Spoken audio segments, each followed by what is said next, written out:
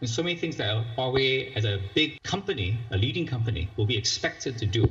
Here in Singapore, we feel that over the last decade, Asia, Singapore, ASEAN is shifting from a very defensive, negative footprint of standing to a much more forward-leaning, and I'm glad to hear that Huawei will be one of the companies also doing their part, if not more, through their supply chain. So for many years, we've been working on this idea of green finance, and essentially, beyond the technicalities, it's a question of trust. The trust of supply chain, when somebody says this is carbon free or carbon low, where it came from, these must be verified. And of course, verification is very often a costly and inaccurate process. Increasingly though, we believe that stronger efficiency and effectiveness of ESG and data collection can be done through digitalization.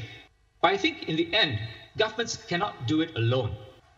China, I think, has led some of the way to make a difference, to make a positive contribution to climate. And it's my hope that Singapore and ASEAN can be part of that more positive alliance for action, both the governments and the private sector.